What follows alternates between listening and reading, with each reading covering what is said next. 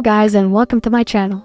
In this video, I'm gonna show you how to change slide to answer to accept or decline for iPhone call. It is a fast and easy tutorial, so let's get into it. First, we need to understand what these features are. Let's start with slide to answer. This is on iPhones when the phone is locked. The lock screen displays the caller's information and a slide appears, often with an arrow pointing right. To answer the call, you swipe your finger across the slider from left to right, following the arrow's direction. This is a quick and simple way to answer, especially if you're not looking directly at the screen. Next is accept or decline.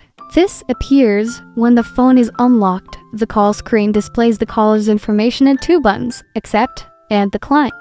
To answer the call, you tap the accept button. To decline the call, you tap the decline button. So, is it possible to change to the feature you desire? Unfortunately, you can't directly change the slide to answer to accept or decline or vice versa for iPhone calls.